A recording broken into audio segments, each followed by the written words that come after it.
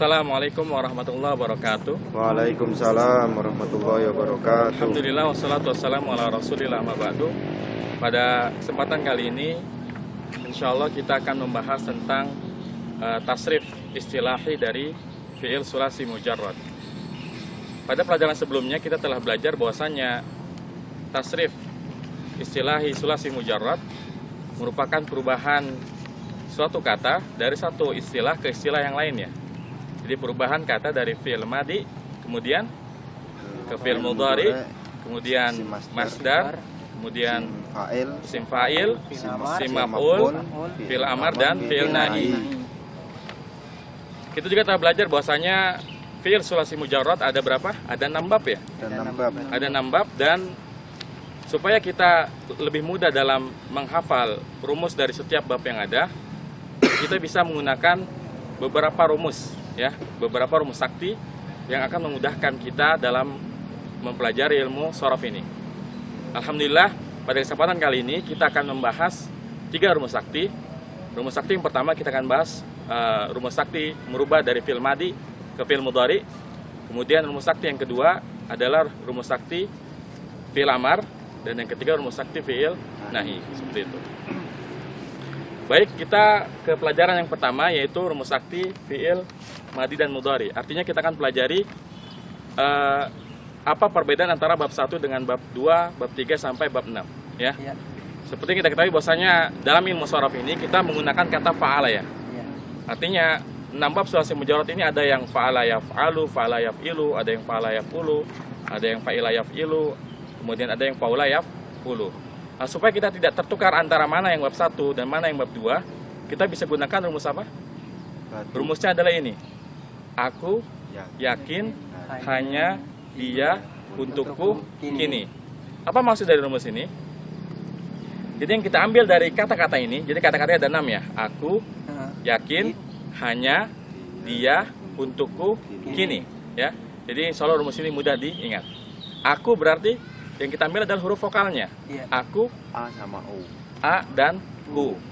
Yakin, A dan I. Hanya, A dan A. Dia, I dan A.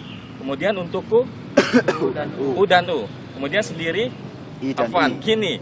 Kini adalah I dan I. Yang kita perhatikan adalah huruf vokal pertama untuk ain fi'il Madhi. Sedangkan huruf vokal yang kedua adalah untuk ain fi'il Mudhari ya. Jadi kalau fi'il Madhi kita pakai A, fi'il Mudhari kita pakai U. Ini sengaja dalam baris yang belum kita beri harokat kata-kata ini, kita akan coba praktekkan ya. Nah, dari ke-6 bab ini bab 1, bab 2, bab 3, bab 4, bab 5 dan bab 6. Ya. Yang berubah hanya ain fi'ilnya saja ya. Yang berbeda hanya ain fi'ilnya. Baik ain fi'il Madhi maupun ain fi'il Mudhari. Ya, jadi semuanya sama. Karena sama kita tulis dulu ya. Jadi semuanya adalah fa, la dan yaf, lu. Fa, la dan yaf, lu. Fa, la dan yaf, lu. Fa, la dan yaf, lu. Fa, la dan yaf, lu. Yang berbeda hanya ain fi'ilnya saja ya. Jadi kalau rumusnya aku berarti A-U. Fa'ala yaf'ulu ya, fa'ala yaf'ulu karena A dan U. Berarti rumus bab 1 adalah fa'ala yaf'ulu. Bab 2 yakin, A dan I. Berarti fa'ala yaf'ilu. Kita beri harokat fa'ala yaf'ilu ya. Ini bab 2. Kemudian bab 3 hanya, berarti A dan A. Fa'ala yaf'alu ya. Kita tulis fa'ala yaf'alu, A. Kemudian dia bab 4 IA. Berarti rumusnya fa'ila yaf'alu. Untukku U ya, meskipun U-nya ada banyak tapi yang kita ambil 2 saja ya. Jadi U dan U. Berarti fa'ula yaf'ulu. Dan terakhir kini I. Berarti fa'ila yaf'ilu ya. Nah, ini adalah rumus sakti dari fi'il Tsulatsy Mujarrad merubah dari fi'il madhi ke fi'il mudhari. Sehingga dengan rumus sakti ini, aku yakin hanya dia untukku kini, kita lebih mudah menghafal bab 1 rumusnya apa, bab 2 rumusnya apa, sampai bab 6. Pertanyaannya adalah, bagaimana cara kita mengetahui suatu fi'il masuk ke bab 1, bab 2, dan seterusnya? Adakah kaidahnya atau adakah cirinya? Jawabannya tidak ada. Harus dihafal. Kita memang harus menghafal fi'il mana yang masuk ke bab 1, bab 2, dan seterusnya. Tapi kita bisa mengelompokkannya lagi. Kita bisa membuat pengelompokan yang lebih sempit lagi. Seperti ini. Kalau kita lihat, di sini yang fi'ilnya sama hanya bab 1 sampai bab 3 ya? Iya. Fa'ala, fa'ala, dan fa'ala ya. Bab 4 sama juga dengan bab 6 ya? Iya. Sama-sama fa'ilah dan fa'ilah. Iya. Dan satu yang beda sendiri adalah bab 5. Bab 5. Artinya kalau kita menemukan suatu fi'il di dalam Quran, di dalam hadis yang dalam bentuk faula, sudah pasti bab 5. Sehingga rumusnya pasti faula yaf'ulu. Ya. Contohnya di Quran, apa di Quran? Wahasuna ulaika ya, ada di Quran. Hasuna, berarti hasuna adalah bab berapa? Bab 5 karena faula hanya bab 5 sehingga hasuna ya yahsunu. Kemudian di hadis ya kita mendengar inna fil jasadi mudghah ya. Idza saluhal jasadu kulluh ya kan? Saluha. Faula berarti saluha fil mudhari'nya adalah yasluhu. Santum ya. Ini bab 5. Kemudian kita kelompokkan lagi bab 4 dan bab 6 ini sama rumusnya sama-sama fa'ilah. Satu hal harus dicatat, fa'ilah ini, fi'il yang masuk rumus fa'ilah hanya satu, yaitu apa? Hasibah saja. Hasibah saja yang sahih. Hasibah ya. Adapun fi'il yang lain itu tidak sahih, fi'il mu'tal. Tapi fi'il sahih yang masuk bab 6 hanya hasibah saja. Kesimpulannya apa? Selain hasibah kesimpulannya, selain hasibah, semua kata yang wazannya fa'ilah pasti bab 4. Contohnya apa? Sami'a ya, kita sholatkan selalu mendengungkan apa? Sami'a Allahu liman hamidah, berarti sami'a yasma'u karena bab 4. Fa'ilah yaf'alu, sami'a yasma'u. Kemudian alima banyak kita temukan dalam Al-Quran. Artinya apa? Alima mengetahui. Karena rumusnya fa'ilah sudah pasti bab 4. Alima ya lamu. Makanya dalam Quran kita sering menemukan wallahu ya'lamu ma tasna'un ya kan? Wallahu bima ta'maluna khabir. Itu merupakan bukti bahwasanya memang alima ini masdarnya adalah ya'lamu, mengikuti wazan bab 4. Sehingga kita harus fokus pada 3 bab yang pertama ini ya. Artinya kalau bab 4, 5, dan 6 sudah clear, sudah jelas. Kalau fa'ula sudah pasti bab 5, kalau fa'ilah selain hasibah pasti bab 4. Berarti kita tinggal menghafal bab 1 sampai bab 3. Baik, sekarang kita akan contohkan yang bab 1 apa? Contohnya. Rozako. Ya, rozako berarti yarzuku. Kemudian yang bab 2, contohnya apa? Zolama, artinya apa? Zolama menganiaya. Berarti zolama yadlimu ya. Kemudian bab 3 kadaba. Bab 3 apa? Contohnya misalkan Jamaah artinya apa? Mengumpulkan. Berarti mudhari'nya jamaah yajma'u. Kemudian bab 4 fa'ilah yaf'alu. Apa yang masuk fa'ilah yaf'alu? Hamidah artinya apa? Memuji. Berarti hamidah ya yahmadu ya. Kemudian fa'ula yaf'ulu. Contohnya apa? Karuma artinya apa? Mulia. Ya, mulia. Berarti karuma yakrumu. Kemudian bab 6 fa'ilah yaf'ilu. Apa contoh yang masuk bab 6?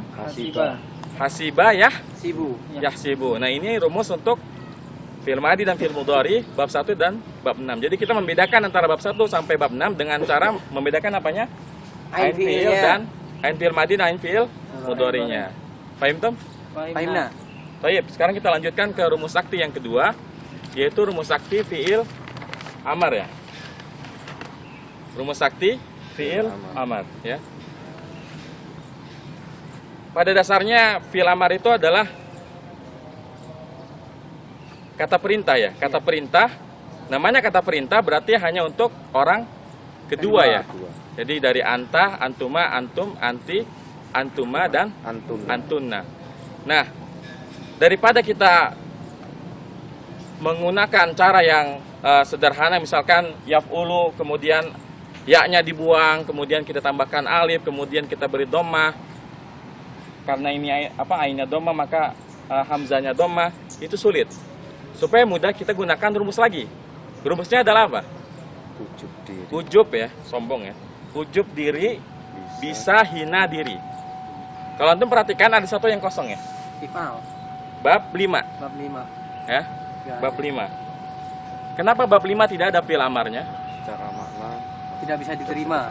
Karena secara makna tidak bisa terima. Contohnya apa? Misalkan karuma. Karuma artinya apa? Mulia. Mulia. Mulia. Telah mulia. Telah mulia. Kira-kira kata perintah untuk kata telah mulia apa? Muliakan. Mulialah. Mulialah. Tidak bisa. Tidak bisa. Kalau muliakanlah, itu bukan kata perintah untuk kata mulia, tapi memuliakan, ya.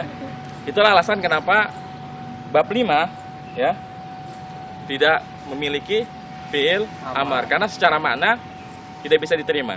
Iya. Paham tuh? Paham. Nah, sehingga rumusnya hanya ada 5. Ujub diri, bisa, hina, diri. Jadi ujub untuk bab 1, diri untuk bab 2, bisa untuk bab 3, hina bab 4, dan diri bab 6. Yang kita perhatikan adalah sama huruf vokalnya. Huruf vokalnya ini kita jadikan harokat ya. Huruf vokal pertama untuk harokat hamzahnya ya. Huruf vokal yang kedua untuk harokat ain fiilnya. Baik, kita praktikan. Ujub berarti kan u. Berarti uf'ul. Kemudian diri i. Berarti if'il. Kemudian bisa a. Jadinya if'al. Kemudian hina ia. If'al juga. Dan bab 6 diri if'il ya. Paham tuh? Paham. Jadi dengan menggunakan rumus ujub diri, bisa, hina, diri, kita bisa langsung menghafal fi'il amar bab 1 sampai bab 6. Saya ulangi. Ujub uf'ul, diri if'il, bisa if'al, hina if'al, diri if'il. Nah, ini adalah rumus sakti untuk fi'il amar. Ada pertanyaan untuk fi'il amar? Jelas ya? Belum ada, jelas. Baik, kita lanjutkan ke rumus sakti fi'il nahi. Ya. Rumus sakti fi'il nahi adalah apa? Kamu makin sayang sama kami, ya. Kamu makin sayang sama kami, ya. Atau kalau yang istrinya ada unsur-unsur arti, boleh aja aku makin sayang sama Rati, sama Rani, sama siapa, apa nama akhwat yang ai. Ya, itu bisa aja. Tapi karena ini umum, kita gunakan rumus kamu makin sayang sama kami. Sama dengan fi'il amar, fi'il bab 5 juga tidak punya fi'il nahi. Kenapa alasannya? Secara mana nggak bisa diterima. Contohnya misalkan tadi, karum artinya apa? Mulia. Kalau kita mau bikin kata perintah larangan, jangan mulia. Mulia ini tidak bisa diterima. Beda kalau misalkan nasoro telah menolong, fi'il nahinya jangan menolong. Doroba telah memukul, fi'il nahinya jangan memukul. Tapi kalau mulia, jangan mulia. tidak bisa. Kemudian bauda artinya apa? Jauh. Jangan jauh. Nah, ini tidak bisa secara mana. Oleh karena itu fi'il bab 5 juga tidak punya fi'il nahi. Baik, sekarang kita aplikasikan rumusnya ke fi'il nahi ya. Rumusnya apa? Kamu makin sayang sama kami. Bab 1 rumusnya adalah kamu. Berarti au. La taf'ul. Ya. Jadi la taf'ul. Kemudian makin ai berarti la taf'il. Kemudian sayang la taf'al. Kemudian sama la taf'al santum. Dan terakhir bab 6 rumusnya adalah kami ai la taf'il. Oke, taib kita ulang lagi. Kalau kamu apa jadinya? La taf'ul. Kamu la taf'ul. Kemudian La taf'il. makin ai ya, la taf'il. Sayang La taf'al. la taf'al. Kemudian sama la, taf, al. Dan kami, ai, la, taf, il. Ya. Jadi kamu makin sayang sama kami. Kamu au, la, taful. Makin ai, la, tafil. Sayang aa, la, tafal. Sama aa, la, tafal juga. Dan terakhir bab 6, kami, la, Tafil. tafil. Ini rumus untuk fi'il nahi. Ada pertanyaan sampai fi'il nahi? Lah. Taib. Kita sudah pelajari bahwasanya tasrif istilahi, fi'il madhi ke fi'il mudhari, kemudian masdar, isim fa'il, isim maf'ul, fi'il amar dan fi'il nahi. Yang kita sudah pelajari fi'il madhi, mudhari, fi'il amar dan fi'il nahi. Lalu adakah rumus sakti untuk masdar, isim fa'il dan isim maf'ul? Tidak ada. Kita tidak perlu menggunakan rumus sakti untuk masdar, isim fa'il dan isim maf'ul. Kenapa? Karena Tidak mudah sama. ya, bentuknya sama. Bab 1, bab 2, bab 3 sampai bab 6 masdarnya, isim fa'il dan isim maf'ulnya sama. Tapi untuk masdar, ia sifatnya adalah apa? Sama'i. Ya, tidak ada rumusnya.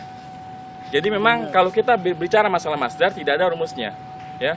Tapi umumnya rumus masdar adalah fa'lan. Makanya kalau kita mentasrif biasanya fa'ala yaf'ulu fa'lan. Fa'ala yaf'alu fa'lan, fa'ala yaf'ilu fa'lan. Itu untuk memudahkan saja. Pada kenyataannya kalau kita ingin mengetahui suatu masdar dari suatu fi'il, kita harus ngapain? Lihat di kamus. Buka kamus, santum. Kalau isim fa'il rumusnya apa? Mudah. Fa'ilun. Fa'ilun.